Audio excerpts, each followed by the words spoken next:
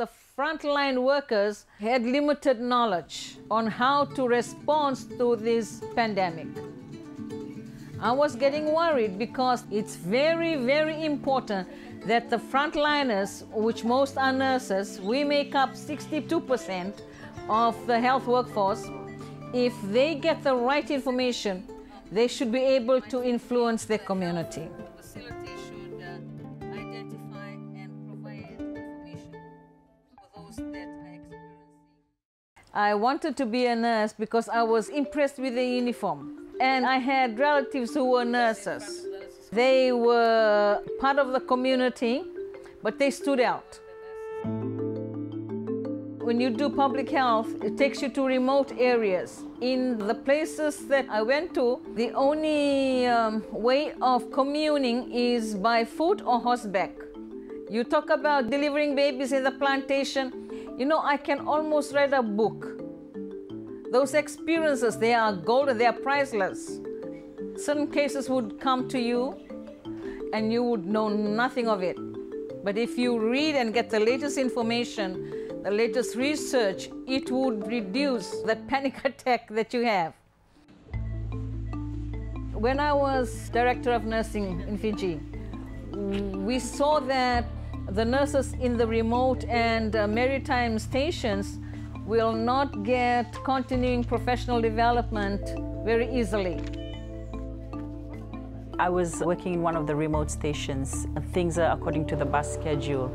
As soon as the bus leaves, then you really don't have any patients, so you start to do work on other things.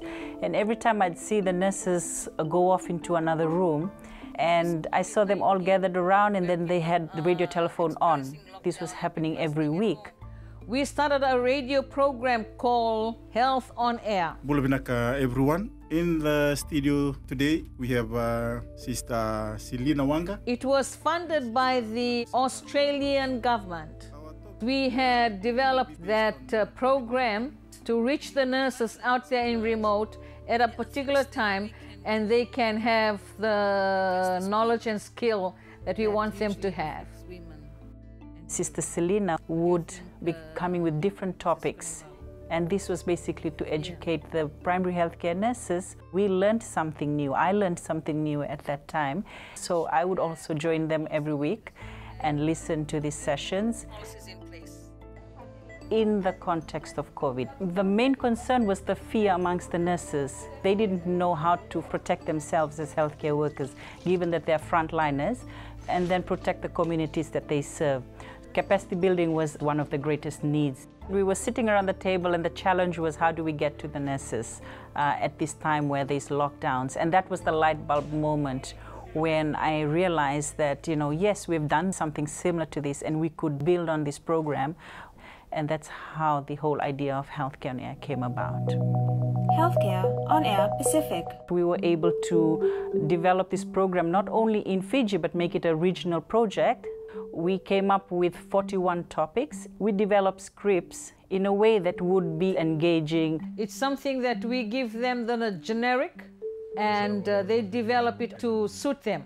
Some of them translate it to their own language, like Tonga. Fiji, unfortunately, received the Delta variant in country.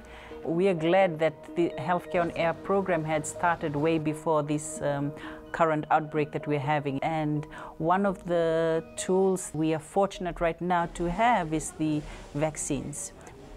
The misinformation was one of the biggest threats to the vaccination program.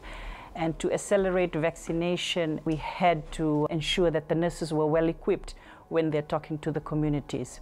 And so we developed scripts around how to engage with the communities when talking about COVID-19. The nurses, it increased their knowledge, and the subjects that they were coming were of interest. It was very short, simple, to the point, and very much what they were lacking.